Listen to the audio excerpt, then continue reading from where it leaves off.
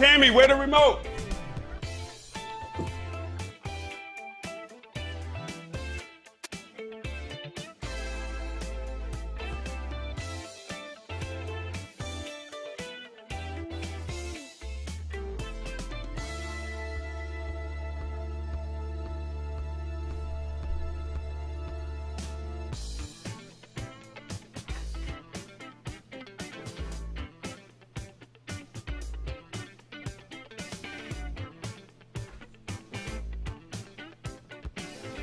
Hey, Top Boy, did you take me off mute?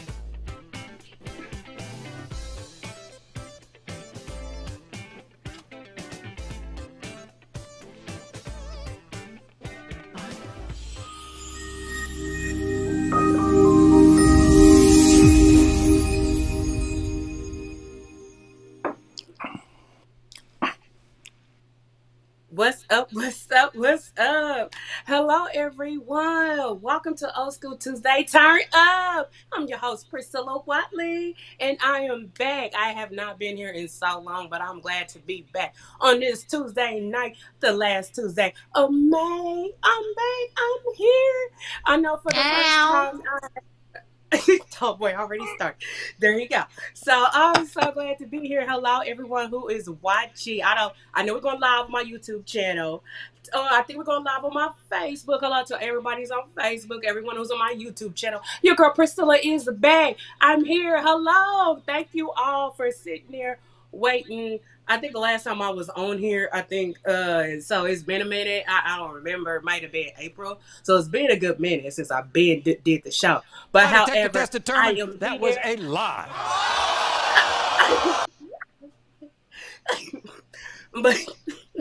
but I'm here, Toy, trying to be funny.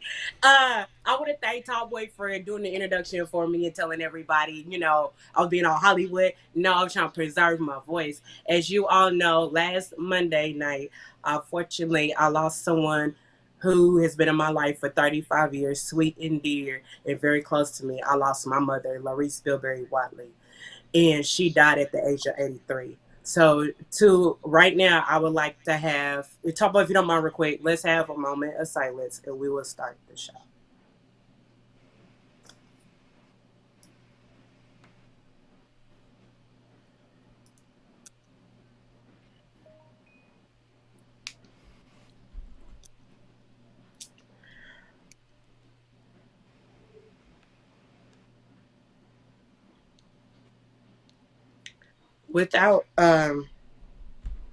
I'm gonna just say this real quick. I was not planning on saying anything, but however, my mom was everything to me that a girl could ask for.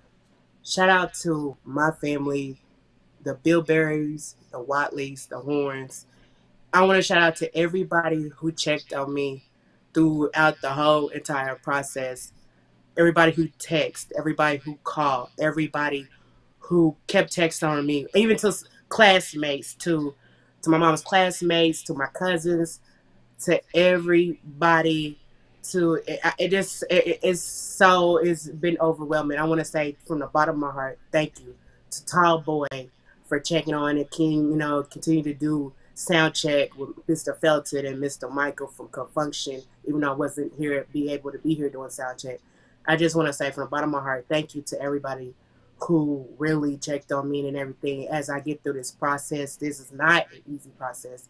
I'm still going through it and everything, but I'm gonna be okay. So it's gonna be fine. And to my family, I love you all, and we're gonna get through this. Without further ado, I'm not gonna keep you guys long, but without further ado, from the one and only, please welcome. Thank you, Tanya.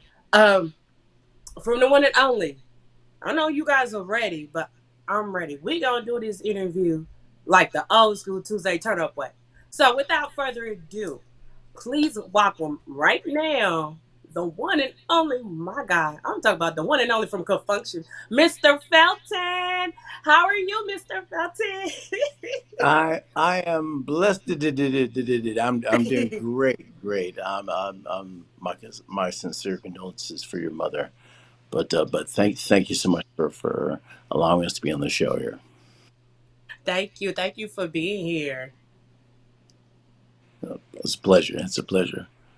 Yes, I like. You know what I like? I like how your backdrop is all black. I one day told me I got to do that. I got to have it all black. I like it looks scary, spooky, but it's cool. It's real cool, spooky, but it's scary, spooky. Like it's like you faint, you go back, you come in like it like it's a scary. It's like so scary. I like it. It's cool. I out of all the artists I done had, I have never seen nothing like. No one came in the way you did. The way all black background. I love it. I Okay. love it. All right. I like that. Yeah. This is the walls of the of my studio here. So that's the padding. So it's all dead quiet in here. So but I'm glad Okay. you like it. Yes, yes. How you been? How's everything going? Oh man. My dad once told me there are worse things to complain about than being too busy. Ed has been absolutely swamped around here. When, of course, we're finishing up the con, the Con Funk Shun album that we're in the final stages of mixing that and getting the final songs together. Mm-hmm. I'm still in the process of finishing up the Con Funk Shun Christmas album. Ooh, That will be out obviously later this year. I'm picking final touches on my solo CD. okay. Plus, I'm assisting in writing for a TV show, a script for a TV show. So it's every day it's something new. You staying active and you booked and busy. You just busy. I Right. like that. Oh wait, a minute. I'm sorry. And then in between all of that, and then we have the tour, Oh which yes, I started. see it. Yeah. So it's going to be a very busy summer for me. The 40th. It was the 40th anniversary tour. Is it? Yes. Yes. Love. How? Let me ask you. How does one been in this industry this long? How do you ever just sit back and say, man, how did we get here? How did I get here? How did God bless me with the gift of talent? All the time. I was talking with Mike the other day. There was I'm not where I expected to be. Mhm. I am where I always hoped to be, right? But I was telling Michael that there were several people, how like when you see movies about time travel, about some point in your past that you can change, right? That provides Mhm. a little moment. There were several in my life. Of course, my mother was a music major, so of course she the one who got me started in music. There was a gentleman who really inspired me on this specific path because the first band I ever played in um, was his band. I had just learned, I was just in the middle of learning how to play guitar, and he asked me to play guitar with his group. Um, and then one day we were going to learn a song, and this is my first band. I'm only 16 years old. I don't know the protocol for how this is supposed to work. I'm like, oh yeah, here, let me sing that one. And he goes, "You gonna sing that?" I'm like, "Yeah, I can do it. I can do it." So he says, "Why don't you come on over and audition next Saturday?" And he only lived 2 streets over, so I, proudly walked over to his house. And that Saturday morning, and I sang there while he played piano, and I sang my heart out. And he said, "Felton, if I were you, I would stick to playing guitar because you'll never ever make it as a singer." Well, I wasn't going to buy that, so I quit immediately and started my own group. So I really have to thank him for telling me that. Had he not told me that, Mhm. I would have stuck with him, and I'll be sitting here talking today. The second big thing for me was having Michael Cooper ask me to join his group. As after my group broke up, Michael had Mhm. heard. I had done a gig with Project Soul. We were called Project Soul back then. Before, Ooh. he kind of borrowed me for one night to do a gig. We had been chosen to be the backup band for one night at the Oakland Auditorium for the Stax recording artists, the Soul Children. So Mike had me come along to play additional horns and play additional keyboards. Um, But Michael asked me what I consider after my group broke up. He came over, he showed up at my door. Felt, man, would you consider playing with us? I like, I'll think about it. Yeah, yes, it works for me. So, I really have to say thank you to those specifically those people for because had those events not happened, again we might not be sitting here talking now. Right. So, would you say? I know I read somewhere that Con Funk Shun, you guys were influenced by the funk legends like James Brown and Sly, the Family Stone. And how? What was about those legends that like? Okay, we gonna go out here and do what they do, but we gonna do it our way. What really drew you all in to them? Ah, Sly Stone is from our home city of Vallejo, California. So we were Hmm. our everyone was going to the same junior college in 1970 71, and our music theory teacher, his name was Mr. Dave Froelich, and he was always going on about his past favorite student, Sly Stone. So, in addition to appreciating his music that we were hearing on the radio at the time, we got to hear a lot of background music about how Mr. Froelich was his teacher. Uh, Hmm. Sly Stone was actually my first concert. So, Ooh. first, I'm sorry, let me correct that. My first major artist concert. My second one was Tower Power, but um, Ooh. and then the whole magic of watching that happen on stage was unbelievable. I mean, man, that just that energy, Hmm. big inspiration. James Brown was different for me because when I got to go back. How can I put this? The process of a beginning guitar player dissecting what James Brown is doing with all that syncopation and stuff with the horns and the guitars and stuff. We're talking about a major challenges for someone who's only been playing guitar for a couple of months. And so Hmm. that whole diving into it and that dissecting his music so that we could effectively duplicate it was, inspiring, challenging, but inspiring. Hmm. Mm, mm, mm. I like how when you said Tower of Power, that's funny because I had Lenny Williams on last year. He comes from that group. Ah, Oh yeah. he comes from. Oh yeah, Tower of Power. I mean, what you like? What was it like seeing? Just seeing Tower of Power. What made them? When you seen them, do you like? Okay, what influence did you take to? What did you take from them that you try to use for yourself, or did you take anything?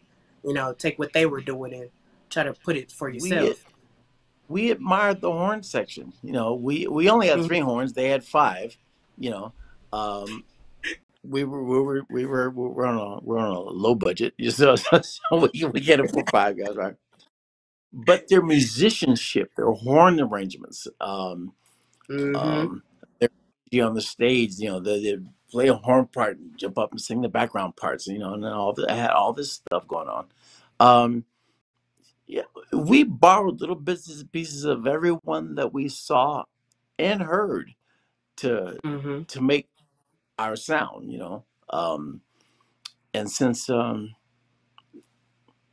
how can I put it? Since we're not them, Uh-huh. it's us, I Right. don't know if that makes sense, but because when we were a top 40 band, of course we started off as a top 40 band, right? So we were playing a lot of um, uh, Tower Power, Mandrill. Remember the group Mandrill? We did a lot of Commodores stuff. We did a lot of Ohio Players stuff. So we were big fans of those groups, and I am pretty certain that pretty much every song that we played by, I'm sorry, did I forget to say every Fire? Uh, and every song that we played by somebody else became part of our musical repertoire. Every Mm. song we learned by someone else was something else new in our library per se that we could go back and Read later. Oh wow.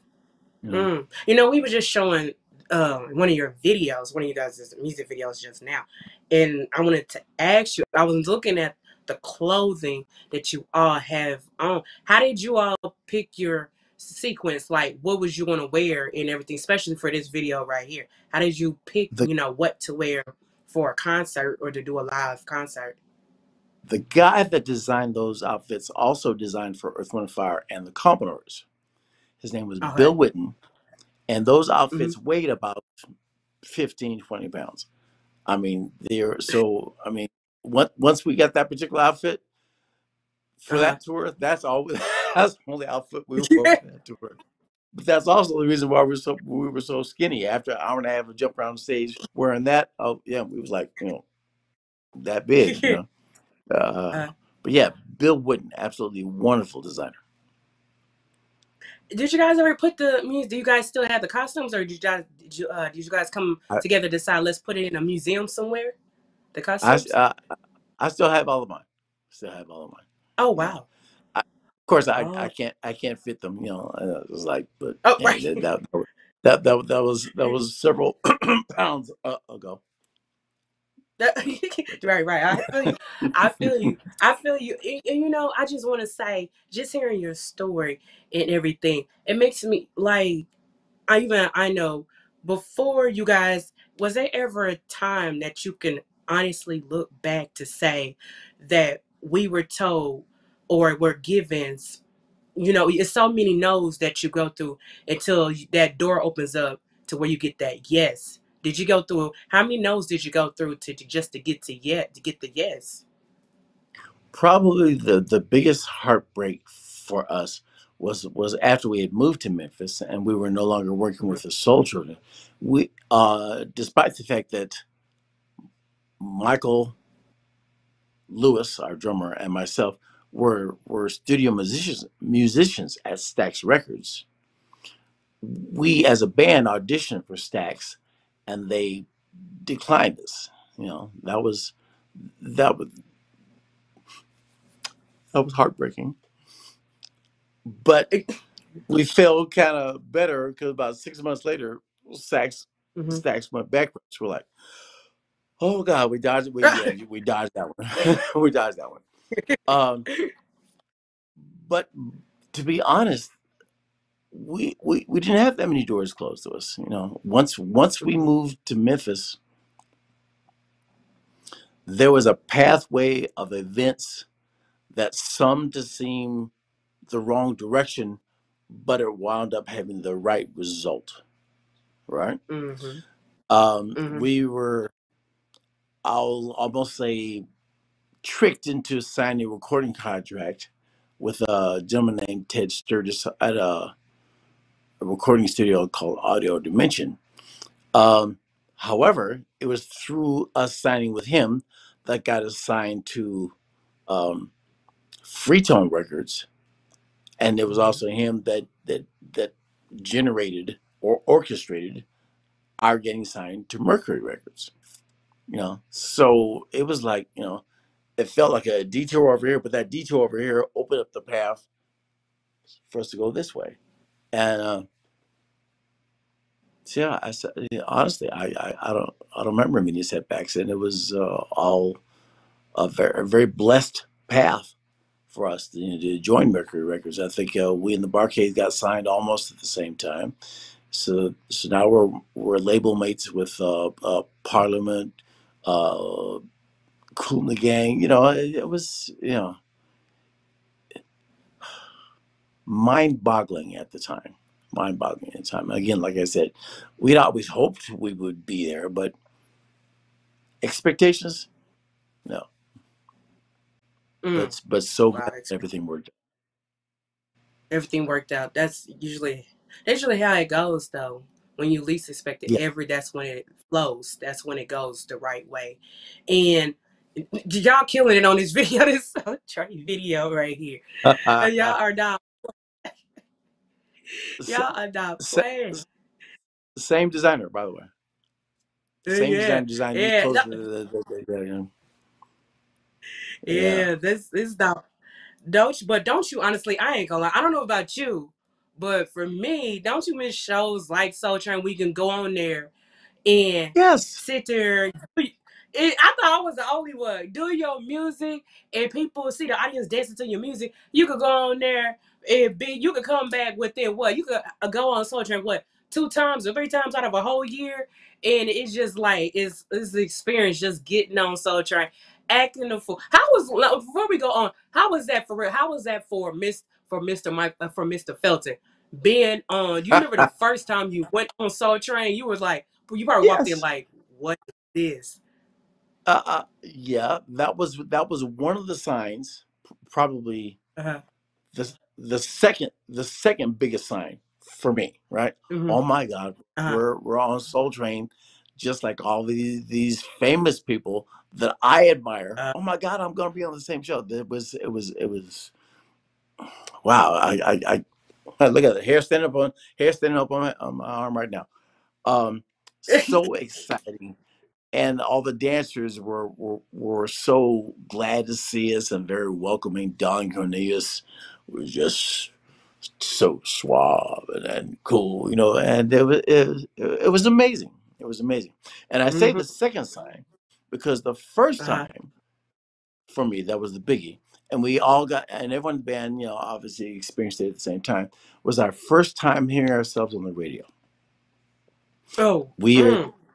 we were the way I remember is that we were on our way to a one of our top 40 gigs, and we Uh-huh. heard our song come on the radio, and we were on Interstate 10 heading into New Orleans.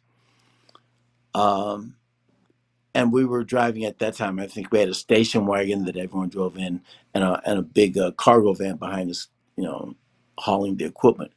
And we pulled over and just sat Mm-hmm. there glued to the radio.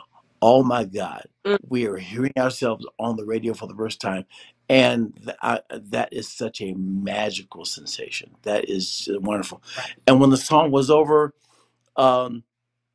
we jumped out the car and we were jumping around. I'm sure people driving down the road. Look, Gladys, look at all those crazy Negroes all jumping on. It, it was nuts. Not crazy Negroes. right, Not crazy Negroes. right. But I get it though. I mean, imagine hearing your own self on the radio and you're like, wait a minute, we just recorded this and here we are smacked on the radio. Yes. Yep. Man, oh my Yes. goodness. It was like that. That was like that felt like the sign from above. See, I told you it was going to work out. you know. Right, It, right, right. Yes. and, and Yes. and amazing is to this day. Amazing is still the only word I can think of. Mm. No, yeah. That is amazing. That's something else. I could just imagine what was the song you heard on the radio? What was the song? It was called "Click." It's a song that our saxophonist Paul Harrell had written. Uh-huh. It was called "Click." It was an instrumental song for our first release on Freetone Records. Yeah. Oh, okay. So you talk about that song. Now, what was it like hearing, okay, you had Feet Fun, Chase Me. Do you know, is it me? Do you know how many times I hear Chase Me in movies? All the time. They play it in various movies, and you be hearing the beat come in. You hear "Chase Me." It be the most and dancing, bumping, and stuff like that. You be into it. You don't be watch, but there's so many movies that have that song "Chase Me," and then here come "Love's Train." Before we get into Bruno Mars and Silk Sonic and all them, but it was you all's first. But to have those three songs and to have "Chase Me" all the time play in various movies. How do No. you what is that moment or is that when you say we have arrived? God blessed us. We're here. We're really here. Uh, Honestly, it's almost that same exact feeling of hearing it first time on the radio. To be sitting in a movie theater and your song comes on the big screen. Uh, that's that same magical rush of emotion of hearing on the radio. But the additional thing is then I get to Mm-hmm. watch the other people's Other people's reaction reaction. too. Right. So that's. I'm sorry, you're gonna hear me saying this. Amazing. I'm sorry, but Right. that's We that's should. I love it. We just gonna keep saying that word. Amazing. We gonna yes, amazing. amazing. I love it. I Yes. wish Tallboy had like a voice thing, be like amazing, but he don't have all that. He got all that other stuff, but he don't have that one. But you know what we could do? Maybe we should at the end we'll have you record and say the word amazing, and then use it every time. Every time. There you Right. go, Tallboy. That's an idea. Look, to see how I gave it idea. I give a lot of ideas on here. You know, to art. Oh, see, Okay. see how he do it. You see, he over Hold there. on. He getting it. Uh, see how he does me. But no, no. But no, I can just imagine you in the theater and you like sitting there watching a movie, you sitting there chilling. Here come like, oh wait a minute, that's my song coming on. You sitting there like, oh, they bumping it that. And the chase me sitting there coming on. You like, oh, you just. But in that if it's being in the theater, and I know for you, you're probably like, man, who would have thought we recorded that song years prior to be putting movies, that's out. There's movies that have already come out, or just to see people's reaction and everything like that. I know that's a blessing for you and everything. Uh, it was kind of interesting because I know that in the movie Gone in 60 Seconds, I knew it was in the movie. I just didn't know where. Mm-hmm. Right. So I'm sitting here. Mm-hmm. I'm listening. I'm all into the movie, watching Nicolas Cage, and they're doing their thing. And for a moment, I'm all wrapped up in the movie, and I've forgotten that I'm supposed to be listening for the song. So when it comes, I'm like, "Damn!" you know, it was crazy. I remember my first time doing it. Well, that was my first time. The second time, I had to take someone with me just so I watched their reaction. Yeah. Ow. That's- Yes. but no, but Love Train. I mean, did you all thought that song would be to where you have a new generation now that's re-recording, that's just resample the music, and and made it more than what it is for the new generation of artists? Uh, I've been doing some research. I think this is the first R&B song that's 40 years and over Mm-hmm. to on it being released the second time goes to number one. I Mm-hmm. believe we were the first. There's several pop songs that did that, but I think the thing behind that is the statement, and especially the way that Bruno Mars and Anderson .Paak, Silk Sonic um, did it. Their statement is, "Look, folks, this song is 40 years old and it's still cool. It's still relevant. It Mm-hmm. still works." You know, and of course, being we are so thankful to them for introducing it to now to a whole new generation. And besides being oh my God, they were absolutely wonderful because we flew out to Las Vegas to thank them in person for doing the song. Um, Mm-hmm. so we were in the room waiting for them to show up, very excited about it happening. Oh my God, yeah, this is great. And they burst in the room. Bruno Mars drops to his knees and sings, "If I can, you let me come over." The nicest guys, so very accommodating, very cool. And Mm-hmm. uh, Bruno asked, I mean, got serious, dude. Hold on, did we do a good job? I'm like, dude, you're asking me. I'm like, Right. yes, right, They yeah. did a damn good job. I think they did a wonderful job.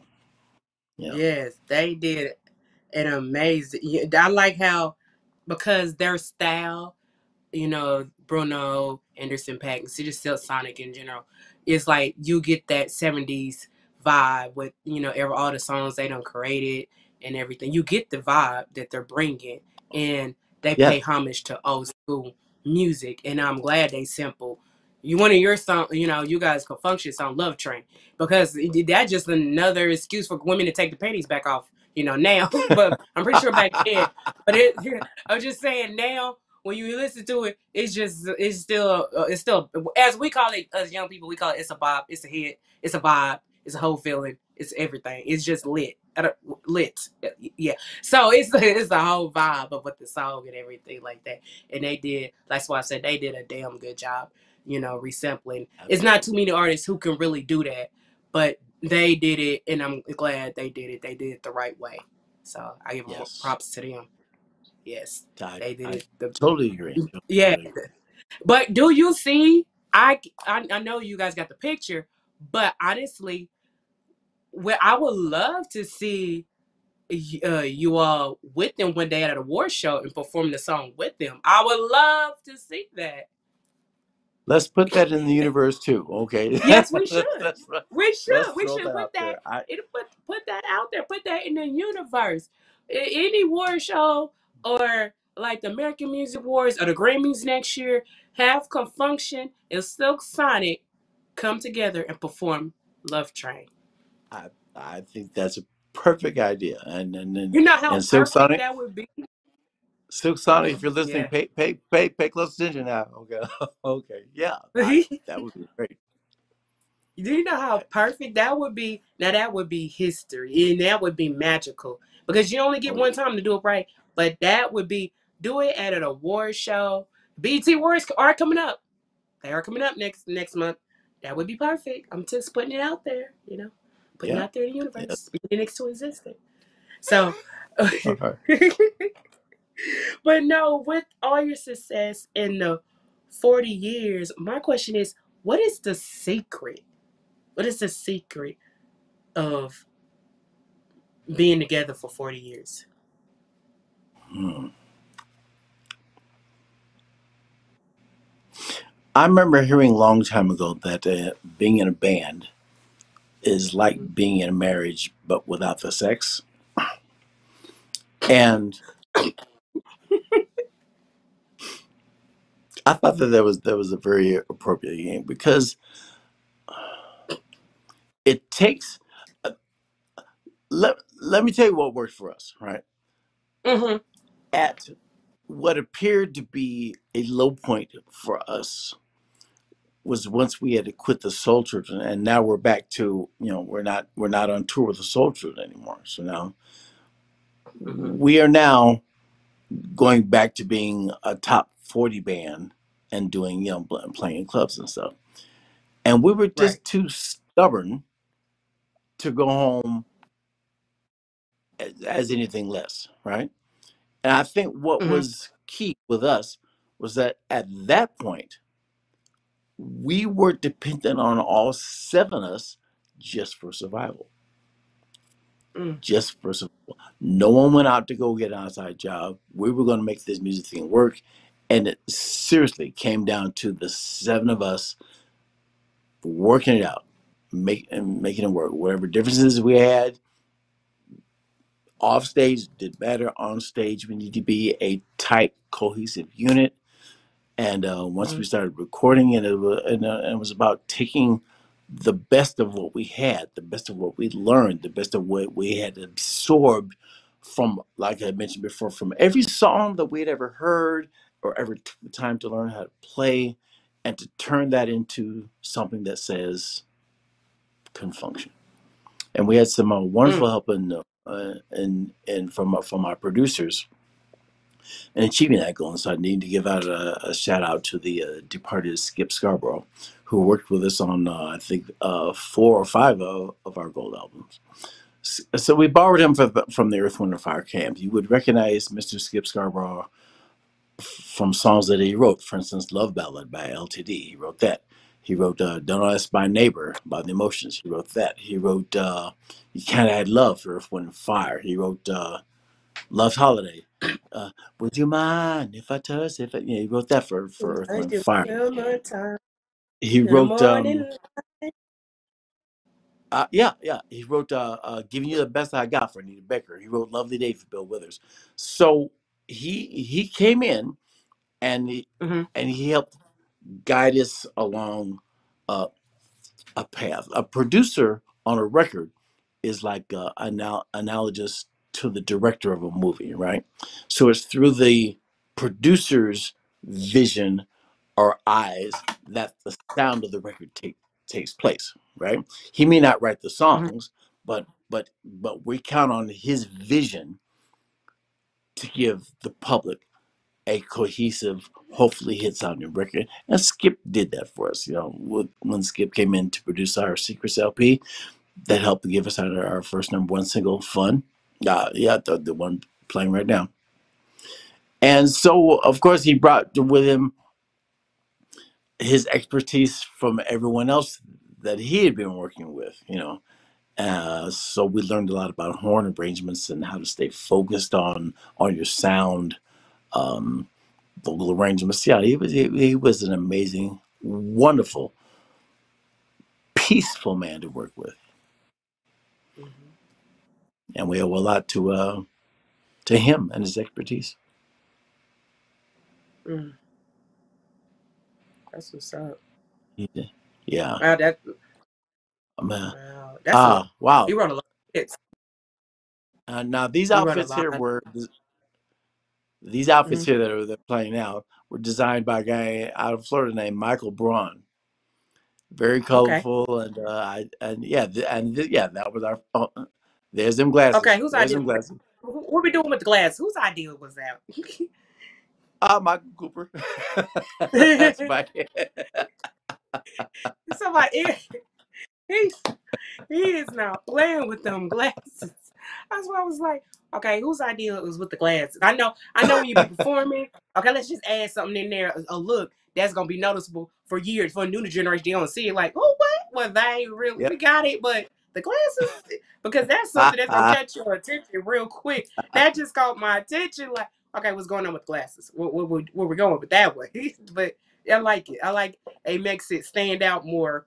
Who would have thought that he did that? Probably wouldn't think nothing about it. And years later, now here we are, 2022. It's something very noticeable, quick and fast when you're watching the video. You can't help but Right. look at the glass. That is so funny. What do you give for for you being in this industry and you've seen everything that's gone on with the music industry? What would your advice be on what difference have you noticed about the music industry in the direction that is going with the music you like that that's out now?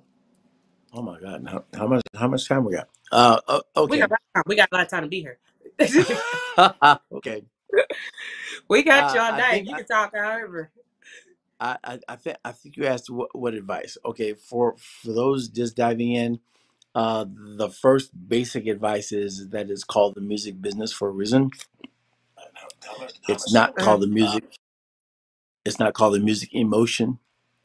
It's not called the Mm-hmm. music games. It is specifically the music business. Mm-hmm. Um, and if you dive in without getting at least a basic understanding of how it works, you'll get chewed up and spit out, Mm, flat out, flat out. Um, there were several books back in the day I used to recommend. There was one called "I Do Not Work for the Company," but they used to call it the Music Industry Bible, called "This Business of Music." Um, of course, there are dozens more, but for any person wanting to get in here, get in that and study that. Be prepared. Um, Modern technology has come to the point where record companies don't have to spend big budgets on getting recordings done anymore. mm, Um, um, I remember spending a little over $200 an hour at a recording studio to record uh, one album. But now with mm, software such as Pro Tools or Logic Pro or Ableton or Reason or to some degree Fruity Loops, people have begun to create music and improve their sound, develop their artistry at home. We mhm, don't have to go work out our ideas in a $200 an hour recording studio, plus paying the engineer, fees. So that saves a lot of time. Um, and the record companies aren't giving out big budgets like that, like they used to. Um, but record companies are all about making a profit. A profit. Mm-hmm.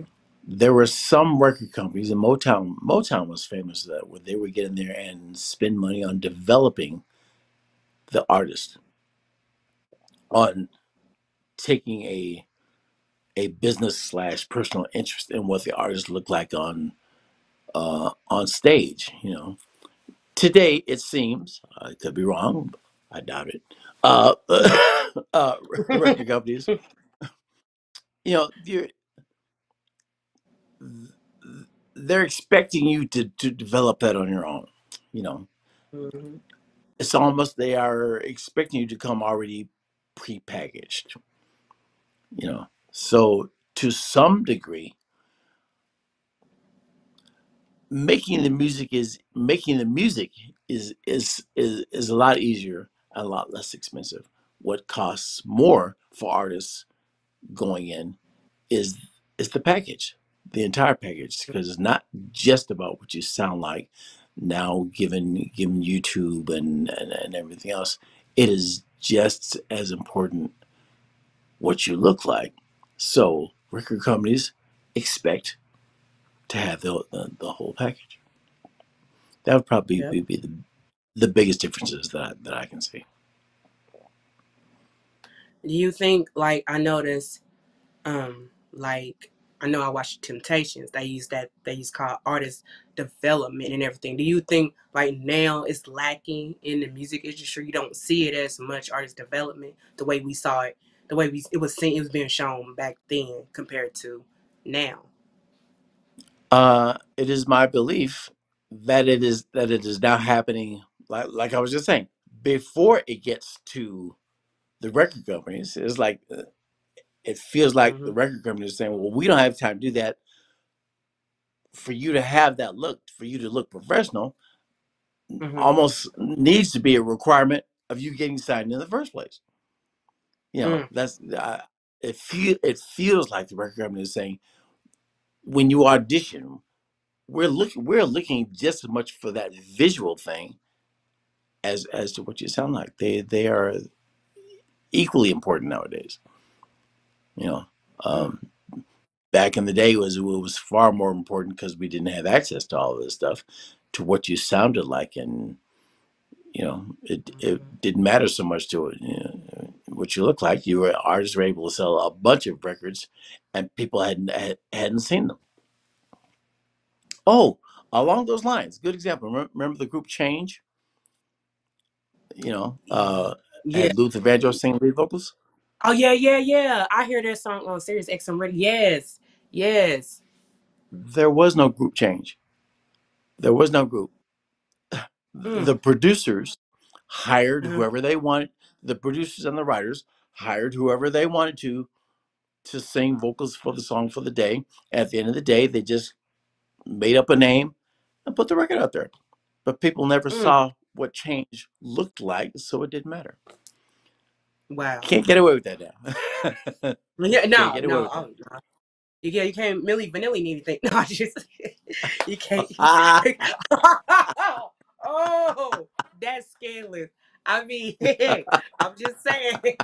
Woo, boy, I remember that when I was a kid. Like, I mean, hey, they got up there, they made it sound good until that cut off, and they was Yeah. standing there like, what's that? You can't do that no more. That lip singing. I mean, they still do it, but you can't Millie Vanilli everything. But but no, I remember. What do you think about? I heard an artist say now, an old school artist say she. I was like in a clubhouse a couple months back. I heard her sit there and say something about um they asked about the talent versus the branding. The artists today are so worried about their branding that they're not even paying attention to where they're not thinking about where the talent. Like the talent is not even thought of anymore. Like basically they're not letting the singing shown or they're not worrying about that. It's more about the branding. And I look at it like, Well, I hate to say that. I kind of agree with that. I hate to say that. I kind of do. Because it was a time, because I'm from the 90s. I grew up, I'm a 90s baby. Back then, the 90s, we had the people who actually, had voices, who could sing. You don't get that anymore. It's all about branding and everything over your talent. Um, I used to have a theory that there were that it takes four things to get a hit for a hit record, right? There's the Hmm. talent of the artist, Okay. there's the strength of the song, there's production and the production of the music, and the promotion coming from the record company. And out of those four items, the least important is the talent of the artist. Mm. But why is That that, was though? my theory. That okay, oh, It's all because about of the selling same records. thing, right? Because the same thing that you were just talking about, Hmm. branding, is we are such a visual media orientated society now. Yeah, the branding has to be, because the first thing that people are going to want to see is what you look like. How are you? You know, and that visual gets into the psyche just as much as the song that you're hearing. And if and for some people, it's worked out very well. They've got this splashy, colorful, energetic looking video that people will rewind it just to see the video over and over and over and over again. And then that, Hmm. you know, and it doesn't matter. No, I'm not gonna say it doesn't matter, because it still needs to be a strong song. But Hmm. but now the visual is so compelling that actually helps sell the record. That works out very well for some, not so well for others. Yeah. Yeah. What do you think about? Yeah. Let me get your take on digital streaming. Now, digital. Yeah, there was a time, like I said, I was in part of the '90s where we had to go to Walmart and buy records like on a CD.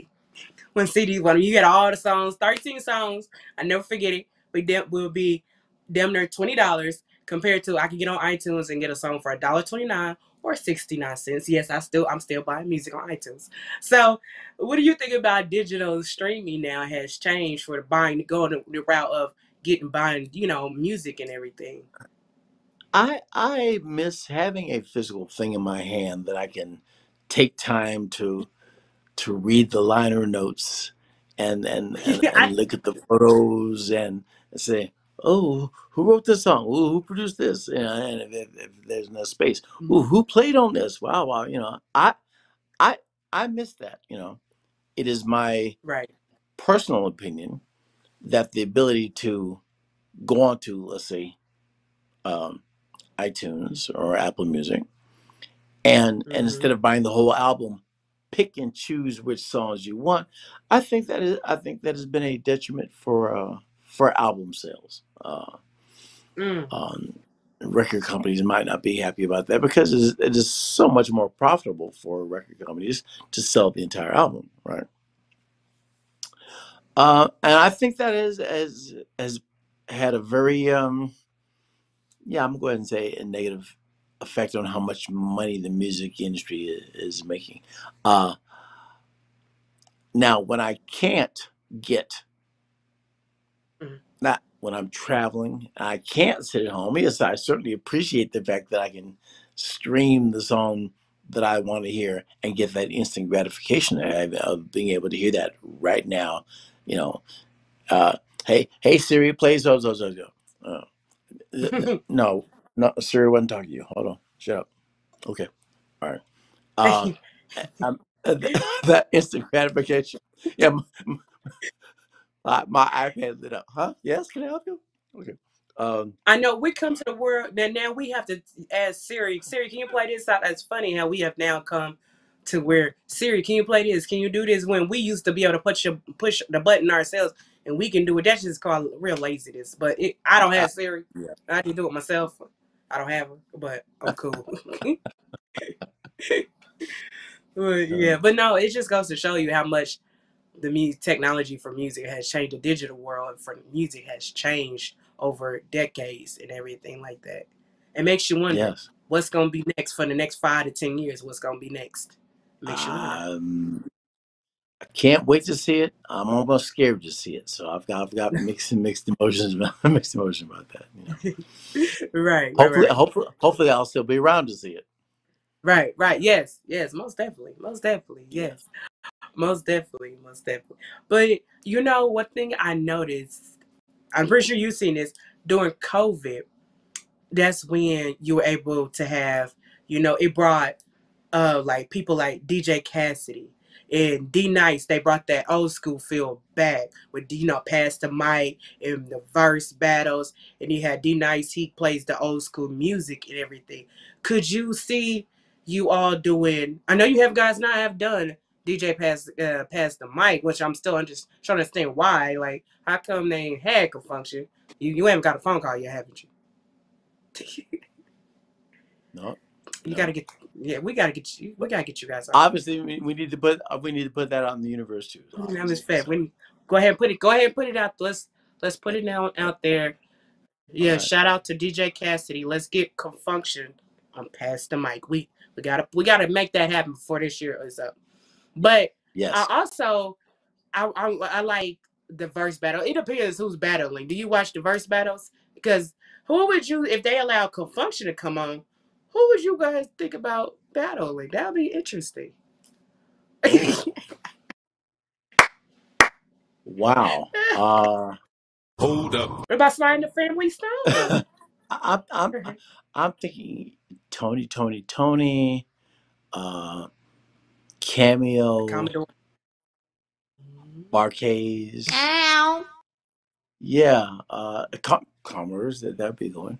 Probably been Ohio players. probably been in yeah. The Gap Yeah. Band. Huh. The Gap Band. Yes. Yes. Yeah. Ohio players. Huh. Yeah. Yeah. Them too. Rolls Yeah. Royce. Huh. Yeah, Oh Rolls yeah. Royce. Rose Yeah, Rose that's the Rose was our first major tour. That would be a lot of fun. Hold up. yeah that that'd be interesting to see all the 70 bands do a verse battle together. We got to put that in the atmosphere. I think Ow. Okay. that's yeah. Come Put it in on, the we need to make atmosphere. this happen. Come on, All put it up, make it happen. yes. All 70s bands have a verse battle. There you all the ones we named. The Oh lie man, Yep. you know detector how test determined Parliament could you are telling the truth. yes, yes. Bring Parliament and Funk right on in there, and the Commodores bring them in there and make a function. And you can't Huh. forget about Lake Slide. Oh, You can't you're right. you can't be. You're right. You're right. You can't Absolutely right. forget about Lake Slide. That was be how we gonna make that? You can't forget about Lake Slide and bring them all in there and just have a verse battle. I think we'd probably be in there a good 5 hours because y'all got hits for days. We probably be in there at least five True. to 6 hours. Yeah, Oh, but oh, people oh, got oh. young people. Wait a minute. Got two more names: Brick, Midnight Star. Oh,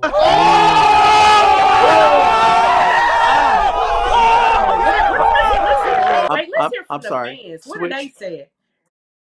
Yeah, somebody. Okay, so Tanya said, yeah, Lake Slide. Oh, wait a minute. Somebody said dance band. Dance band. Yes. Band, Yeah, dance band. absolutely. I think we got. Good friends. Let's. If any more else, anybody, the rest of you fans, y'all think of any groups? Throw them out there. Just put them out there right now. Now, wait. Someone had asked. Somebody wants to know who created you guys' steps. I guess they was watching the video. We played on Soul Train and loved the dance, the choreography. Who created the dance moves? Uh, our saxophonist and I did most of it, but occasionally we would just, uh, occasionally just together as a group. Hey, what if we just did this move here? For one tour, we hired a young lady named Flo Lyle to do our the choreography. Um, Between her and a gentleman named Winston Davis, they did the choreography for our Candy tour. But before that, we pretty much did our own. Okay. Yeah, Now, me imagine with here. being. Imagine being at somebody say, oh, Tanya said switch. How do we switch? Yes, Switch. Yeah. You know what? Oh my God. I was in Atlanta like 2 weeks ago and I Uh-huh. went to go see Glenn Jones perform at the City Winery. Guess who I got to meet this guy? I got Tanya Guitar. Guess who was sitting right next, right across from me? And Glenn Who's that? Jones talked about it, introduced him. Greg Williams from Great. Switch. Oh, from Switch keyboard. Right. Yes, got to meet him. Got to meet him. Got to meet Yes. him. Wonderful Yes, gentleman. yes, yes. I thought that was. I was like, that was legendary. Yes, Italian was. I got to meet him and everything. I was like, Glenn introduced him, said who he was. I'm like, such what? What? Like, no, but yeah. I can't wait to get him on here. But that was legendary. Sitting to him, he was right across from me. That's crazy. Right. That was crazy. Yes. But no, imagine no for real. Really imagine being at a verse battle and doing those dance moves and doing those dance. That was along those lines. Well, it wasn't a versus thing, but back in 2000, we had Mhm. actually put together something called United We Funk, and we had the Mm, Gap Band, the Daz Band, um, the Barkays, um, and the SOS Band. Oh, I'm sorry, SOS Band we forgot about we with forgot me. about them. That's so, And we had all five bands on stage at the same time. I mm, mean, literally the same time. I mean, mm. we had 24 musicians all on stage, and all of us playing each other's music. That was probably the most fun tour that we did. We had an opening song. We had actually even recorded an album. Before Roger Mhm. passed away, he was supposed to be part of the tour before he passed away. Uh-huh. But we had an opening song that came from the album, and then the first song on the show is fun. And for those of us who like to show up late, if you if you if you showed up late at this concert, let's say 20 minutes, you've missed four hit songs. Mhm. Because when we'd open up with a Con Funk Shun song, then we'd switch into a Barcade song, then we do a SOS band song, then we do a Mhm. Daz band song, do a Gap band song, then we start all over again. And we were on stage for like 2.5 hours. That was so much fun. So doing so a versus thing and have that specific family together again. That heavenly. That'd be so we need to wonderful. take that family you just said and put them on the verse battles together and bring that family back. One night only verse battle would bring that back Yes, again. Now, oh, there you go. We yes, gotta put that in this. Okay, now that's perfect. That's perfect. That's gonna work. That's definitely gonna work. I think we're all gonna be up. Young people like me. We're gonna. I don't mind being up late, but I see myself being up for a good 6 hours for this. Cause there yeah, you we're go. gonna be up late. Yeah. But it's gonna be worth it. It's gonna be worth it because women gonna Uh, be acting a fool. They gonna be people. You know how people be dressed. They gonna be dressed to the T, like they're going somewhere. They gonna be sitting at home watching you guys be drunk, funkified from the '70s, and it's gonna be crazy. So yeah, it's gonna be legendary. Yes, that now I can see this working. That has to happen. Someone said. Someone said. Switch was a good group, but they didn't have enough hits to battle Con Funk Shun. okay. Hey, that's what someone just said. Oh We yeah, oh, yeah. I see that. Well, yeah. we we we were blessed. We had four gold albums and a platinum album. So I don't I don't know how many Switch had, but I don't mind sitting each other. The Switch was and still is one of my favorite groups. So yeah, I would just love to be on the show with them. Right. Okay. Another fan said they should do a verse between Con Funk Shun and Cameo because the ATL always had you guys battling on the radio. Yes. I, I can't hear it. Yes, I would keep getting calls and to hear about that. Hey man, they got you guys battling tonight, and I don't even know what to say about that. But I remember doing several shows with Cameo. I remember. I even remember my first time seeing them. We were playing up in Ohio somewhere. This was early on in our career, and that's when they were still doing. I can't remember which song where they had. I think it was their trumpet player pop out of this coffin or something like that, and Uh-huh. I was like, man, these guys are off the chain here, man. It was wonderful. Um, I can still remember our first time performing with Switch, and Mhm. I think there'll never be was there a and was many days have gone by, whatever that song was. And I remember my first time seeing them, they were opening for us somewhere, and I was watching them on the side of the stage. I remember saying, and they were killing it, killing it. I remember whose brilliant idea was it for us to come on behind them? I was like, what is this? Um, for me, Uh-huh. being coming from a top 40 band and having all of Mhm. these other musicians, I still have that huge admiration. Almost, I still a big fan of all the groups that we've had a chance to perform with. Oh my God! Don't let me perform with someone. And I used to play their songs on stage. Oh my God! I'm like a little school kid. Oh man, oh, this is it. Uh-huh. Had a chance to finally meet and shake hands with Gerald Alston from the Manhattans, and I had to thank him personally because when we used to do Manhattan songs, they tossed the job of singing his parts over to me. But I'll learn so much about singing, just trying to duplicate what he's doing in records.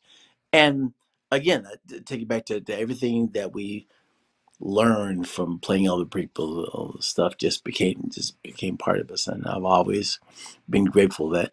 And like I said, and I'm still a big fan of everyone out here. Yeah. Who are you listening to now besides Silk Sonic? But who you see like now that you vibing with the new music, or the current artists, you like, I'm feeling their vibe. I like what they bringing to the table. I Who you really like Neo. I really Oh like yeah, Neo. yeah. I Hmm. like his arrangements and whoever's doing his mixing. Um, I like his general vibe. I'm a big fan of Kim. You know, Yes. um, young gentleman. I think his name is Kevin Ross. Is that his name? Oh I my I just God, I, I met I him. just I just got turned on to him not that long ago. Oh wait a minute! I got to go back. I had not even heard of Anderson Paak until this year, right? And I Uh, didn't know about his stuff. So I got turned on to his music. So now I'm not Anderson Paak. You got a new fan, my brother. I mean, so I've been learning. I've been learning. I've been picking up some new stuff. we got to yeah, Innocent Pack is amazing. He's heck of good. And Kevin Ross. I just met him. Was it not last Thursday? Thursday before, at the Black Music Mhm. Honors. I was there doing the interviews, and I got to meet him right there on the red carpet. Then I talked to him during press and got to talk to him, and he is so down to earth, so sweet, humble, very nice kid. Very, oh my God! And actually, it's funny because I had him to follow. We follow each other on Instagram and everything. Yes.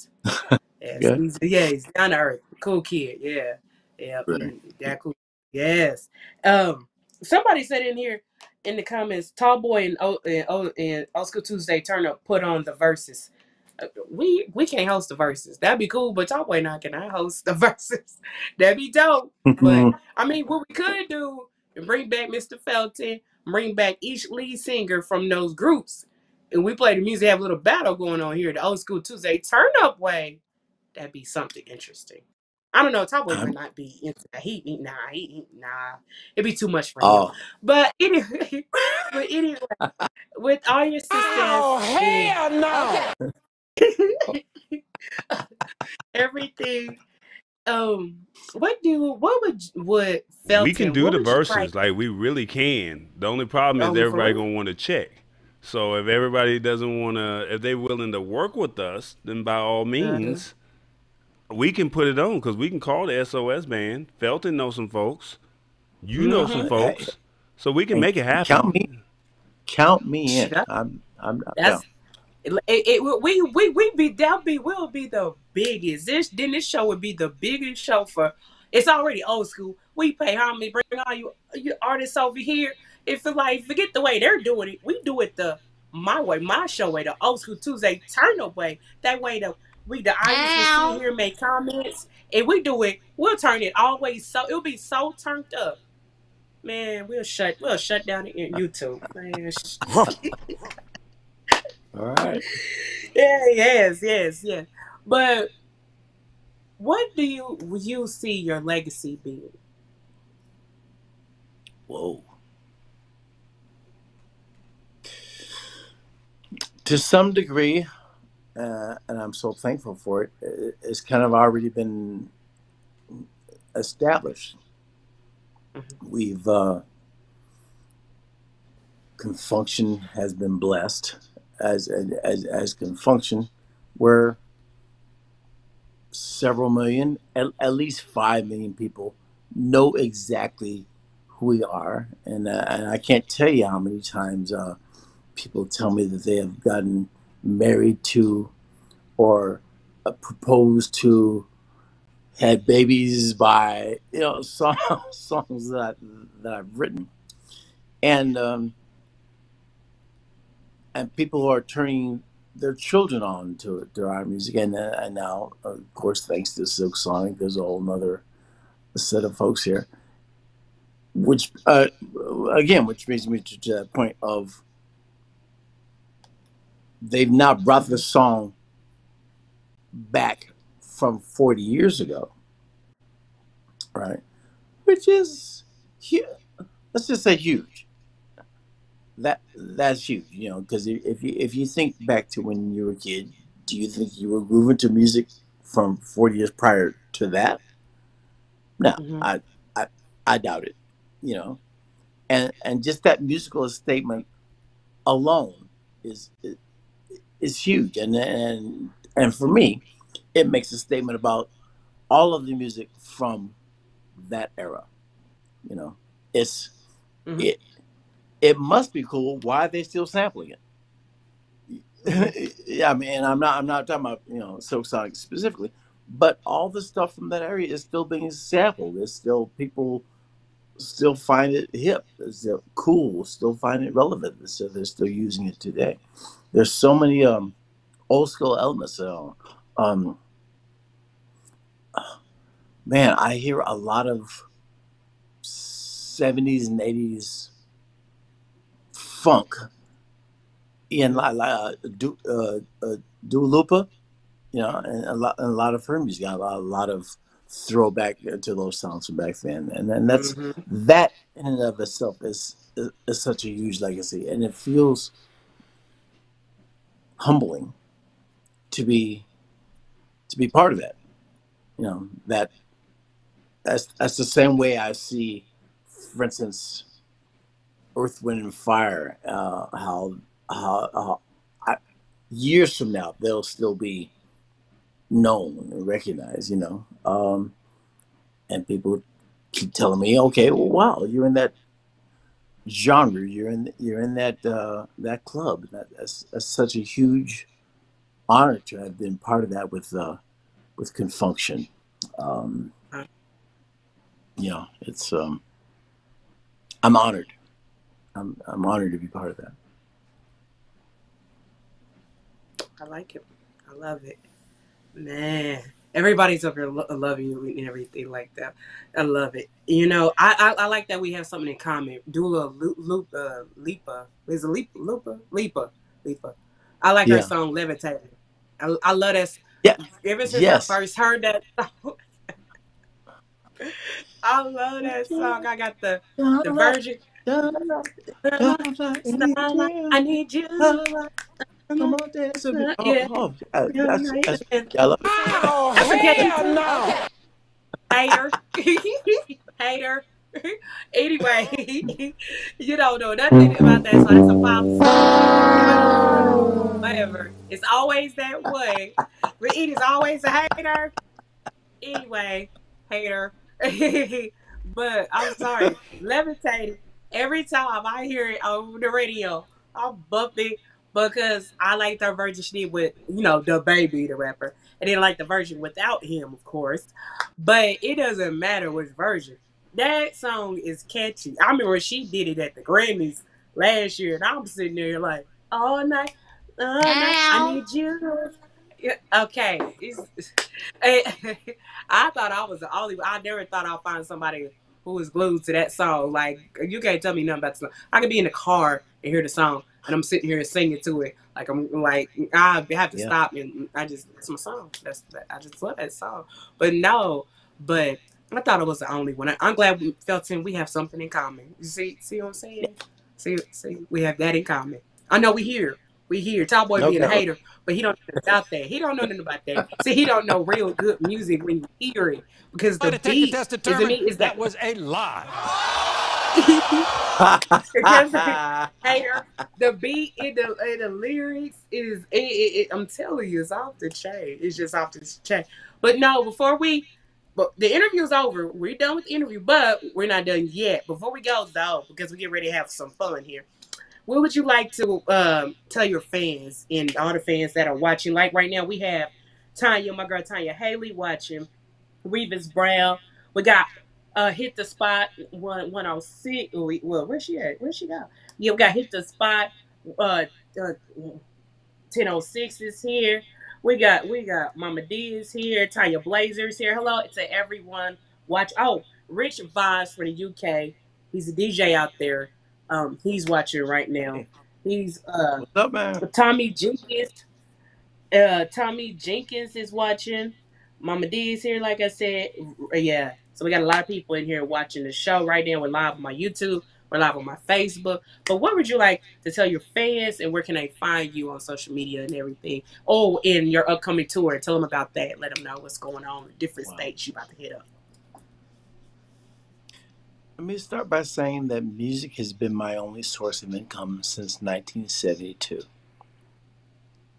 And to the Con Funk Shun fans, to a lesser degree, the Felton Pilot fans, to a separate degree, the MC Hammer fans from our work with MC Hammer. I'm offering a very heartfelt thank you. I can't tell you how much I appreciate your support and your love and your being there, and the fact of allowing me to share my heart with your hearts. This has been a very special journey for me, and thank you for allowing me to be part of yours.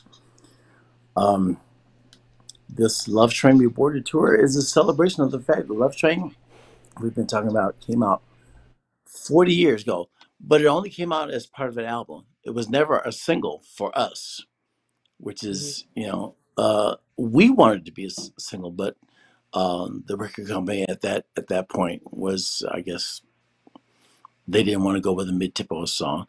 I specifically remember them asking us, well, we've got two choices. Do you guys want to put out Miss Got the Body or Love Train? We're like, Love Train. And they said, great, Miss Got the Body it is.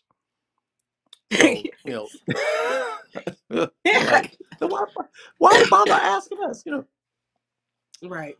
But, and that helps sell the album back in those days. But now we get to celebrate the fact it's 40 years old. That is amazing all by itself. It still was. I'm sorry. The song is still with. Okay, I'll say yes because it's obviously such a huge part of my life, and I'm so blessed and honored that now it's all over the United States. The last time as of 2 weeks ago it was number one. Damn, that's huge. And it's it just continues the honor, and I'm even more humbled and appreciative for that. Thank you, you guys. Thank you, thank you, thank you, thank you. So the tour, we've got about 40 dates that started this past weekend here in Atlanta. Yeah, that's it. So we're gonna be going all over the place. Please come on out. Come visit us. Say hi. Come see the tour. Come see the show. Please come out. We want to see you. Come on out. I see Wichita, Kansas on there, but not Kansas City. But I see Wichita, Kansas.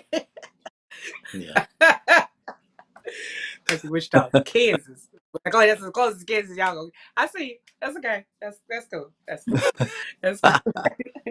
I have to go somewhere. That's cool. I get it. I totally I get it. That's fine. That's fine. I'm saying that's cool. I just come down to Atlanta again and come see you guys.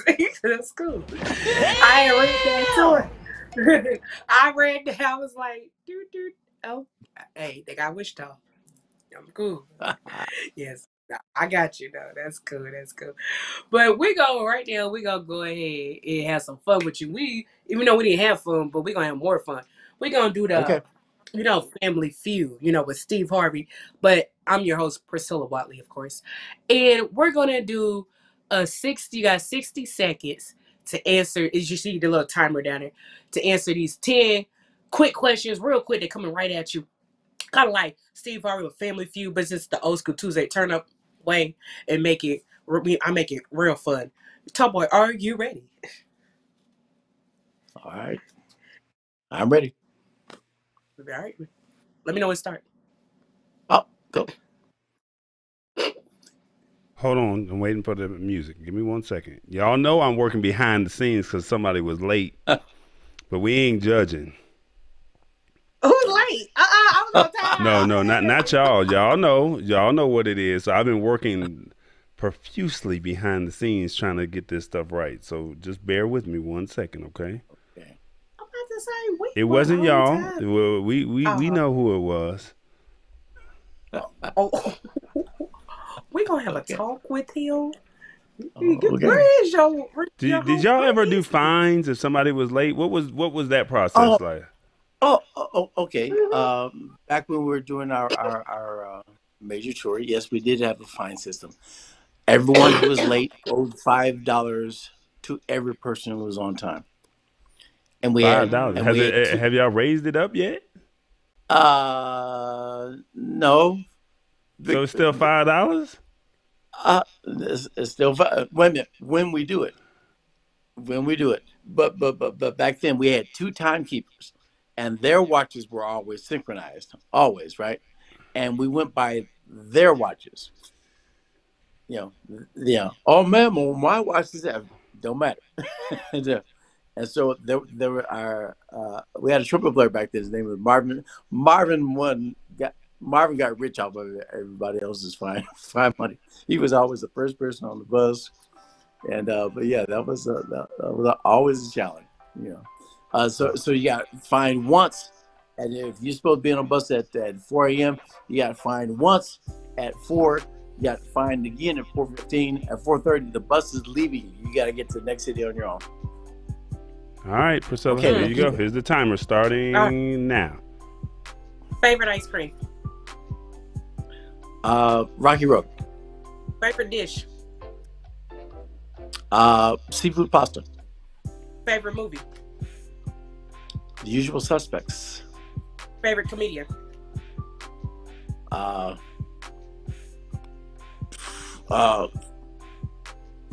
Chris Rock. Favorite love song?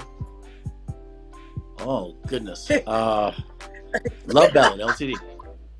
Favorite color? You said Chris Rock. Blue. Sunrise or sunset? Sunset. Chicken or ribs? Ribs. Grits with sugar or grits with salt? Sugar. Name the artist and group you would like to see next come on Old School Tuesday Turn Up. One artist, one group. Artist and group. The OJs. 2 points for the OJs. All right. Group. As a group, artist. Neo. Oh man, that's big. I like that. That's the best. I like that. Nobody's never said. I love that. Nobody's never said Neo. I like that. I definitely. I gotta work on that. That's gonna be hard, but we gonna make it happen. We can definitely make it happen. A very, very talented, very underrated young man. Very, I love it. Yep. Definitely, he's so talented. Do movies, he dances, he sings. I remember when he first came out with his first song. He does it all. He's like a triple threat. He not too many can do that, but he does it to a T. Yeah, he does it. He kind of I like him, but see, I grew up on Usher, so I grew up on him. So Usher. Yeah. Usher. Don't do it. Look, I blame myself. See, on that though, I'm gonna go ahead and go. But no, see, this is what happens. Try to do a show. Somebody decide to call it. They decide, oh, hang up. Yes, please hang up. But no, I'm back. Somebody just tried to call it. Thank God they hung up. But anyway, Tomboy, is there anything you want to say before we get up out of here? You want to say anything? Just one thing? Well, I got more than one thing. Talk about this right here, Waiting Just to Dance, because I had to pop up and you. Come on, you got your velvet jacket on. You got the white shirt with no ascot. Come on, talk to me about it. During COVID, I got very, very creative. I started writing multiple songs from my CD that I mentioned earlier, and Waiting Just to Dance was my metaphor for I'm waiting to get back into the public. I'm waiting for the doors to open again, so we can all get back to our lives. So Waiting Just to Dance. I think there's a line in this. I think I've seen everything there is to see on my TV. That used to be my joke. I've now seen everything on Netflix. Everything, right? I know 57 Ways of Playing Solitaire, and that song was all about waiting to get back and waiting for the COVID thing to be over with. So it did very well overseas. Got into the top 20 in Canada, England, Italy, Switzerland. So I was very happy about that. So that will be on my upcoming album. Now that you spoke about streaming, you watched everything from Solitary to every Netflix show that was out there. What do you think of live streaming? Because you see that this is a new way to connect with your fans remotely. I mean, everybody can still be safe. Yes. What are your thoughts on live streaming? I'm loving this new technology. And when it comes time to, for instance, I want to do a listening session, and my brother, I will be giving you a call, help me out on that, I love it. I love it. We can use this to get more people aware and connect. I'm looking forward to using it. That's what's up. And then I think my last question that I got for you, the horns. What made you, or what inspired you to pick up an instrument? Because, back in the day, you not only had to learn how to dance, pick out the outfits, sing, but then you also had to be multi-talented and play multiple instruments. What made you select the instrument that you chose, and what do you think of the arts where in the state of that it's in right now? So what made you, so it's a two-part question. So what made you pick up the instrument first, and then we'll pick up the second question once you finish. In fifth grade, I wanted to play in the band, and my first instrument of choice was drums, right? And that lasted for about 2 weeks. And then the teacher said, okay, well, here's the fact, folks. We have more drummers than we have drummers. So we're going to need some volunteers to switch over to playing trumpet. Pilot, you've just been volunteered. So I had to give up playing drums. And so they assigned me to this. They just threw you. So They they just threw assigned me. you out there. They just said It's you ain't just, playing the drums no more. You over here. right, right. So you're over here playing trumpet. So trumpet was my main instrument up until junior high school. But there was a piano sitting in my house, and I was always tinkering around on the piano. And my mother asked, "Would you rather learn how to play piano?" Yes, I want piano lessons. So then I took piano lessons for 2 years from a young lady named Tanya Erickson, who would drive all the way from San Francisco, 35 miles across the bay to Vallejo to give me piano lessons. While I was taking piano lessons, I became interested in playing guitar. The young gentleman who my best friend, his name was Alan Gerlin, and I met him when I was 5 years old. When I first moved to California.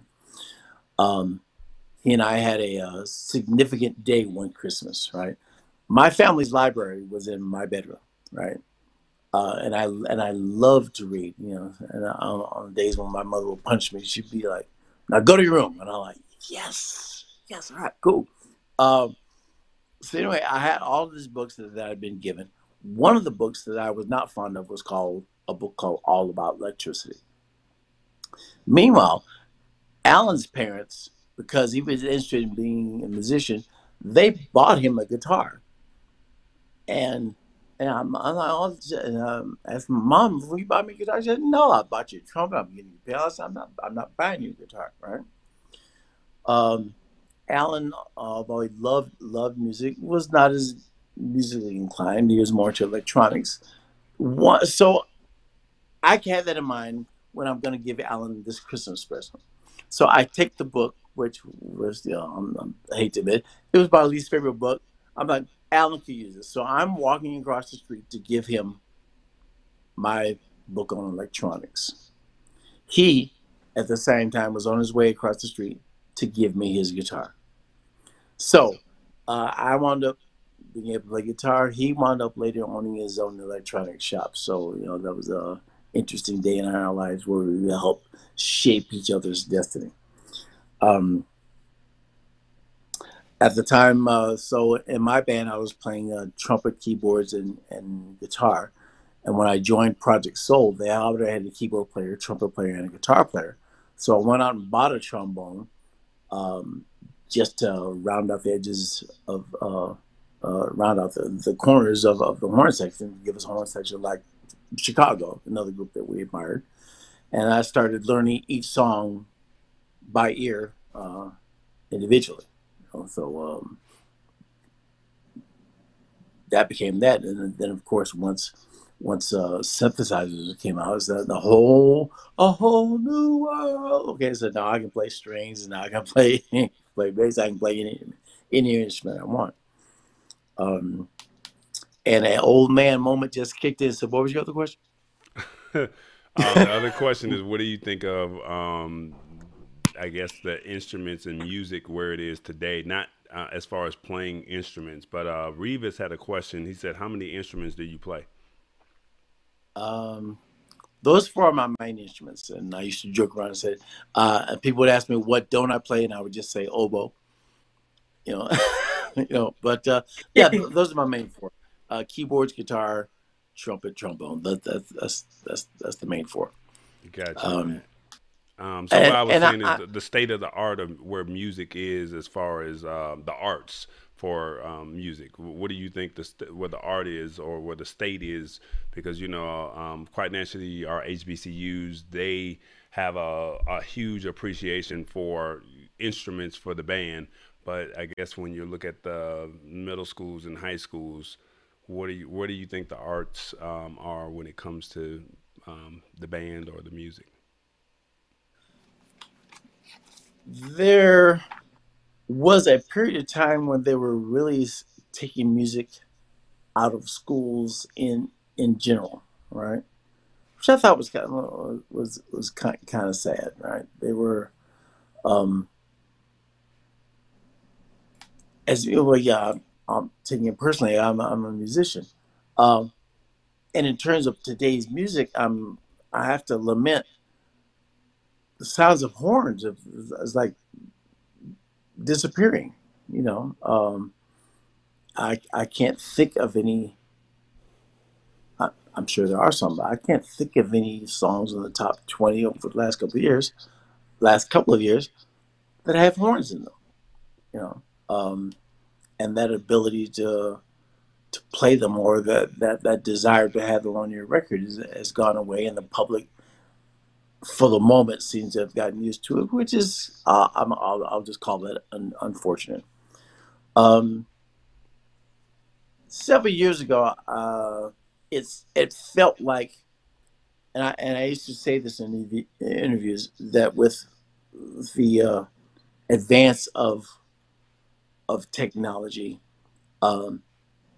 has been good for some, not good for others, because it has made it easier for me, for instance, to get my recordings done, right, and faster, and cleaner, right. It has increased my ability to get done. But I was raised on recording on tape, right? Recording on tape and no auto tune, and the auto tune at that time was do it again till you get it right, right? Um, and so now with this technology, um, I can copy and paste a portion of the song from here and put it over there, which is a big time saver, because back then I used to have to sing it all the way through. Um, I think at the point where you're using technology as a replacement for talent, then mediocrity becomes the norm. And then when you have a bunch of mediocre songs out there, the public starts to accept that as the norm, you know. And I think the music industry, in my opinion, started to take a serious, what I'm gonna call, musical nosedive, where everything was like, "Oh, yeah, it's starting to sound the same," you know, and because that same technology was available to everyone, and instead of using it as a I'll say a tool to enhance their music, they would just get lazy and just use loops, not in a creative manner, just because they didn't want to take the time to create their own music. And I think, you know, music industry took a little nosedive there. But I got to go back. This thing with Bruno Mars, and not just because of Love Strain, but a couple of the artists of today are going back, and they're recognizing that a specific sound that we had going on back then, it works. It has longevity, you know, and it's not based on just a 2 bar, 4 bar loop. There's musical changes on there. There's dynamics. There's bringing you emotion wise from here to hear. There's climaxes in the song, but there's breakdowns, and that I find that very encouraging. So I'm feeling very positive about music today. It's funny that you said that, because I don't see any other questions that were missed, but this one came from Tanya Blazer. She said, "I wish there were more millennials on here because I have to school them and let them know who made the original Love Train. Do you think Bruno and Silk did it justice?" I I do. I do. Um, I think they started off by staying very true to the original. As a matter of fact, the first time I heard it, I didn't hear the intro. And the first part I heard was "all night, can't stay," and for a couple of seconds, like, I almost thought I was listening to Michael, and it took me a couple of seconds. Wait, that's not Mike. And I love the fact that they stay true to the original feeling and the original emotion of the original recording, right? That their statement seems to be, see, this is where we're starting. We're going to start you with this plateau right here, which is still a hit song. You know, it's still a strong song, but now we're going to add our spin to it. You know, if we had, it seems to me that they were saying that if we had recorded it 40 years ago, this is what we would have done to it. And I love the little twists and turns that they added. You know, I like the texture both of their voices. I like that. I like what they did with the arrangement, how they break down to the drums right at the beginning of the second verse. They did a very admirable job. I love what they did with it. That's what's up. All right, I'm gonna let Pricilla wrap this up. But look, this show was absolutely free. Please feel free if you would like to support Pricilla. Hit her on her Cash App at Miss Watley05. You know she's been doing this. She's not gonna ask y'all for no donations, so I'm gonna do it because y'all don't understand what it takes to put this show on. So if you guys would like to support Pricilla, by all means, you see the thing at the bottom. And make a donation if you feel it is in your heart to do so. If not, we thank you for watching and making comments and all that other good stuff. And Felton, man, I appreciate you for being on time more than you know. More than you know. And let me say this for everyone who is watching. Please join me. Give Tallboy a nice round of applause for holding it down here in the background. Great job, man. Man, you had no idea what I was doing behind these scenes over here because somebody, I'm just going to do this. That one's for you, and you know who it is. But I love you, though. You still my dog, but it is what it is. So, Pricilla, go ahead. I'm going to let you go ahead and wrap up with this right now, all right? No, I'm going to say thank you to Tanya. I love Tanya. I got to meet her when I was in Atlanta for bringing Con Funk Shun here. Well, Felton, Mr. Felton of Con Funk Shun here. Because, Hold up. right. Getting him here and everything, making sure he did his sound check, he did his interview, did an amazing job.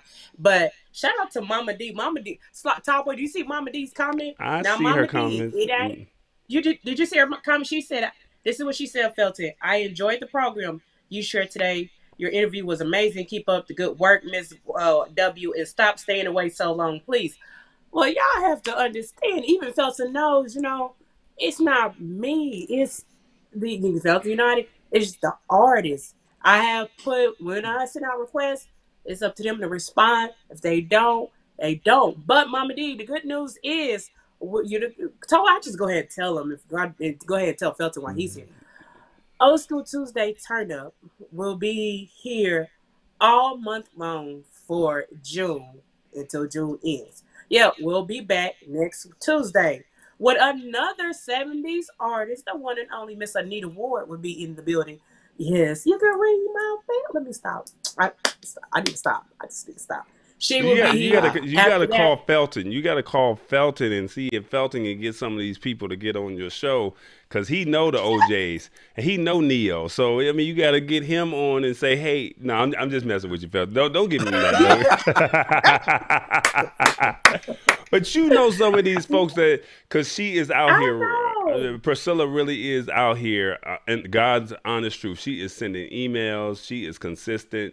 She is persistent, and that's what a lot of artists have said, that it was her persistency that allowed them or made them want to do the interview with her. And now that they have now started to see some of her previous shows, I mean, you didn't know what to expect, but I mean, you've seen the production, and by the time you walk away, you're like, wow, like this is, I hope you like the production and the whole interview all together. So. Yes. It was wonderful. And thank you so much for having me. It was a quite honor, and I had a great time. Thank you. Yeah, thank you. And thank you for being here. And yes, Felton, tell us, spread the news. You be on tour. Hey, y'all stop by over there to Old School Tuesday Turn Up, because they turning all the way up. Let them know we turned up over here. But thank you, Felton, for being here. Yeah, I know. Let them know we got Pricilla over here. You got Tallboy over here. We like an A-team over here. We just bringing it. We bring the funk. We bring it. And shout out to Tanya for bringing you here, get you here. Shout out to her and everything like that. And shout out to everyone watching. I appreciate you all, the Old School Tuesday Turn Up fans, for watching. Dedicated people who's been watching. We in season 2. This is episode 28 tonight. As we said, we'll be back next week with the one and only Miss Anita Ward will be in the building and talk to her. And we're here all month long. So, Mama D, you got your answers. Your prayers just got answered, girl. You'll be seeing me all month long with you. That's what I'm talking about. But I want to thank you all for tuning in, watching tonight's show with the one and only Felton from Con Funk Shun. Like Tanya Blazer said, what did she say? She said, "Thank you for making the 70s funky and for coming on and making this show fun, fun, fun." That's what I'm talking about. That's how we do it. That's how we do it. Right here I'm gonna at put Old School his Tuesday. tour date. So if you guys are in a city near, if this Yep. hits one of y'all cities, I'm putting it up there. You see it. If you live in one of these places, tell them why they should come to the show, Felton, before Pricilla closes out. I think the word that you said earlier was lit. Oh yeah, Yes, lit. Yeah. We try to lie light it detector up test determined as you are good telling as the we truth. can. The lie detector said you are telling the truth. Go ahead, brother. Yes. Right. So, according to a phrase from the song Michael Cooper wrote, we just have fun, and we stand there and often say we play every song that we can remember, which at our age might not be saying an awful lot. But hey, we do the best we can. There it is. Pricilla, go ahead and close out. That's what I'm talking about right there. So if he's in y'all city, y'all better go see Con Funk Shun. They doing it up. Man, I'm gonna come see you, Felton. Just call me. Just let me know. You let me know when you come to Kansas City. That way I can give you some barbecue because we know for our barbecue. So I'm gonna hook you up. I still owe Top Boy, but I got you. You have said the magic word. I said the magic word. Barbecue. Yeah. He said ribs. He didn't want no chicken. He wants some ribs. He wants some gates. Ribs. You know, I might go back tonight. Look. Do it again. Do it again. Oh yeah. That's what I'm talking about. That's what I'm talking about. That's what I got you. I got you, Felton. I got you. Okay. Well, all right. Next week, you guys, Old School Tuesday will be back. Be back here. Same time, same place. 8:00 p.m. Eastern Standard Time, 7:00 p.m. Central Standard Time with the one and only Nita Ward. You can ring my bell. Yo, we're going to keep it going with the 70s. Ain't that right, Felton? We got to keep it going with the 70s. We're going to let the 70s. Yes, we're 70s. Gonna keep it 70s for a minute. We're gonna be right back here, same time, same place. You do not want to miss it. I want to thank everyone for watching. I loved it. Thank you, Felton, for being here. Top Boy, thank you for doing all the production, everything you do, what you do. I just love it. You just more than my production. I want you guys to know, Top Boy is like a big brother to me. He knows that. But I just want to say thank you, and everything like that. And she also, finally gives me my props. Thank you. I'm receiving. I do. But honestly, to my family, I will see you all this weekend. This Saturday will be my mom's funeral at our church here in Kansas City, Kansas, as I prepare myself for that. But tonight was something, Felton, you brought it, and you kept me laughing. You kept the smile on my face, and I appreciate that. And I love you for that. And don't go. We're going to talk to you right behind the scenes real quick. And to my family, like I said, the Bilberry family, the Watley family, the Horn family, we're gonna get through this. And I'm a strong person. I'm a strong woman. I'm definitely gonna get through this. I want to thank you all for checking in on me. Somebody called in while I was doing the interview. People been messaging me, so I want to thank you all for checking in on me every day. And Tall Boy for checking in on me too. Okay, Tall. No, I'm talking about they calling in on the show. Like, oh hell no, you can't be calling in while we in the middle. Tuesdays is the day that we No, this person was from Louisiana. She doesn't know. Oh, she's an older lady. She don't know. She don't know. But she hung up so quick. I saw her name come through. That's understandable. It was one of my mama's. Okay, I'm gonna give her a pass. You got to give her a pass. She was in Louisiana, so I saw that name pop up. I know where she was from. But other than that, to everyone, thank you for checking on me. It's been a roller coaster ride, but at the end of the day, God got me. So I'm gonna get through this. And Tall Boy's here. He has me, so he checks on me. So, and all the rest of my family and friends, coworkers, loved ones. Yes. Like I said, I will be back here next Tuesday, 8:00 p.m. Eastern Standard Time, 7:00 p.m. Central Standard Time. Until then, you guys enjoy your Tuesday night. Have a blessed week, a wonderful weekend. And Felton, Father's Day. One more thing, Tom, we forgot. Father's Day. Felton, is anything you want to say about Father's Day? Let's get ready to come up real quick before we go. anything you want to say about it? Yeah. I wish all the gentlemen out there, Father's Day, and for all the mothers who are pulling double duty, happy Father's Day to you too. All right. It's gonna be blessed. All right. You just heard that right here. Mr. Felton, wishing all you all a happy Father's Day right here on Old School Tuesday Turnup. I have been your host, Pricilla Watley. You all enjoy your night and take care. Bye-bye.